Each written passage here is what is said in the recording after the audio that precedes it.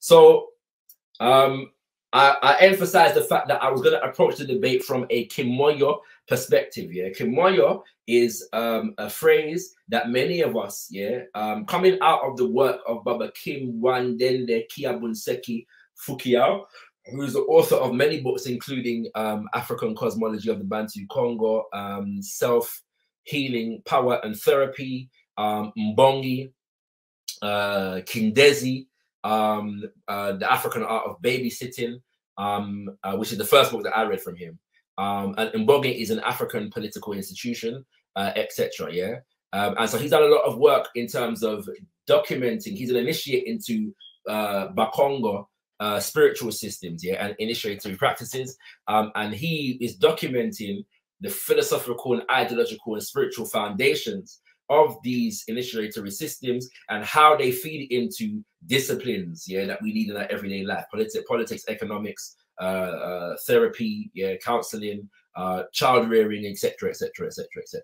All right, and so he uses this term Kimoyo to define the African spiritual systems, yeah, and we are one of the reasons why we adopt this terminology is partly because we understand that the term African spirituality has its limitations. Terms like traditional African religion, African spiritual systems, African wisdom traditions, and so on and so forth, they have their limitations, all right? And so we seek words and terms within African languages that have significance in many African languages in order to display and give explanation of what this means, yeah, what we are getting at when we say African spirituality. Yeah, it's a stage in a process. We're reconstituting and redeveloping and re-evolving and restoring pride and dignity to our indigenous spiritual systems in the context of the hyper denigration of them. Yeah, and so this is all a process.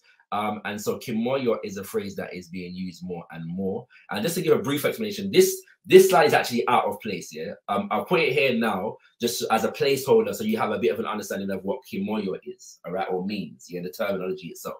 Yeah.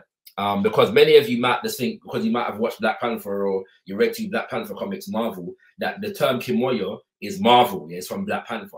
It's not. It's a legitimate Kikongo terminology. Yeah. And so brothers and sisters who are from Southern Africa or East Africa or Central Africa will know the term Moyo. Yeah. And Moyo, as it says here, means vital power. This vital power, Moyo, came to exist on earth after Futu, the container of something secret or of great price, yeah, was completely tied up. The Futu and its contents were there ready to secure life to be born on earth. Yeah, Moyo in this language, Kikongo, is a universal matter. It is something both inside and outside. Moyo is what is the vitality of life. It is the key word to Kibantu, the Bantu way of life, their philosophy. Kimoyo, vitalism, is their religion, not animism. And so you can see that he's challenging this characterization, yeah, of African spiritual systems being animism, yeah, you know, worship animals, right? It's false. What we're talking, when he says vitalism, he's referring to the idea that African spiritual systems live in reverence and honor of a divine creation that is considered and conceptualized as a complete whole. And so our way of life, yeah, is centered around living in harmony, yeah, with the cosmos as a whole, because the cosmos as a whole is a manifestation of the vital power, and that vital power is the creator.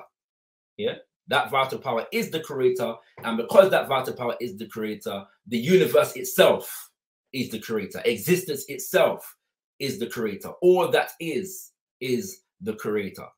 All right, and so we go into this a little bit more later on, so I won't dwell on it here, but I've inserted, this was not originally in this presentation, all right, for yesterday's debate, but I've inserted it right now. It's the only slide that I've inserted, just so I can explain it here for you at this particular moment in time.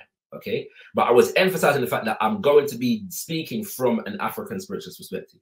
So that means I'm not simply going to be dwelling on Abrahamic religions. The question is, are Abrahamic religions African religions. And so it's important for me in a conversation like that to have a definition of what African religions are. Yeah, because we know what Abrahamic religions are. We know that they're Christianity, Islam, and Judaism. We know that. We know that that these religions are called Abrahamic because the patriarch of their orders is considered to be a man called Abraham or Ibrahim. Yeah. And so we understand that, but very few people understand what African spirituality is, understand what what religion is from an African perspective, what Kimoyo is, yeah? And many would even try to deny it, yes, and reject the idea that there is a concept called African spirituality or Kimoyo. And so it was important for me to approach the conversation from that perspective and make it clear, because as I said already, many of us in African spiritual systems spend too much time simply debating Abrahamic religions and not teaching about African spirituality and African spiritual systems. All right. And I'm minded by the fact that it may be more, many brothers and sisters in Abrahamic religions will prefer you to debate Abrahamic religions rather than to teach and explain and expose people to African spiritual systems, their concepts, their rituals, their practices, and the meanings behind them. All right. So that's the point of this.